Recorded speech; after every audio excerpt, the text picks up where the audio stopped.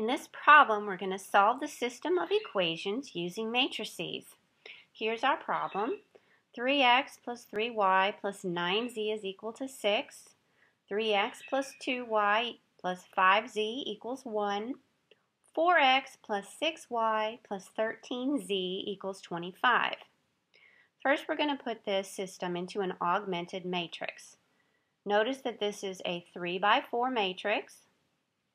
And we can use the graphing utility and the function on the graphing utility called rref, and we will end up with the reduced row echelon form of this matrix, which will give us the solution, which we can see here is x equals -4, y equals 9, and z equals -1. Let me show you how to do this on the calculator. So, first of all, you have to find the matrix feature on your graphing utility. And if you look closely, there is a matrix feature right here above this x to the -1. So hit second matrix, and you'll see there's 3 choices: names, math, and edit. So we have to start by entering our matrix by going to the edit screen. So under the edit screen, you select the matrix and you enter the dimensions in here. So this is a 3 by 4, which I've already entered, 3 rows and 4 columns. And just hit enter to get to each entry. So this is saying you're in row 1, column 1. Notice I put a 3 there.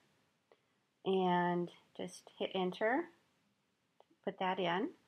Put all of your entries in and double check to make sure you've entered them in all correctly. Once you've entered in the 3 by 4 matrix, go to second, quit.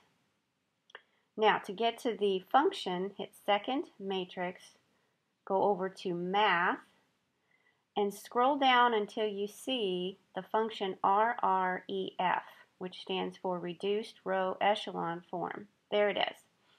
And then hit enter.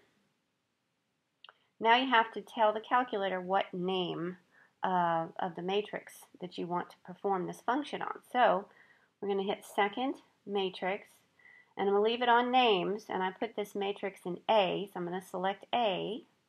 There it is. Hit enter, and there we have it. And it shows us this is the reduced row echelon form, and we can clearly see the solution is x is -4, y is 9, and z is -1.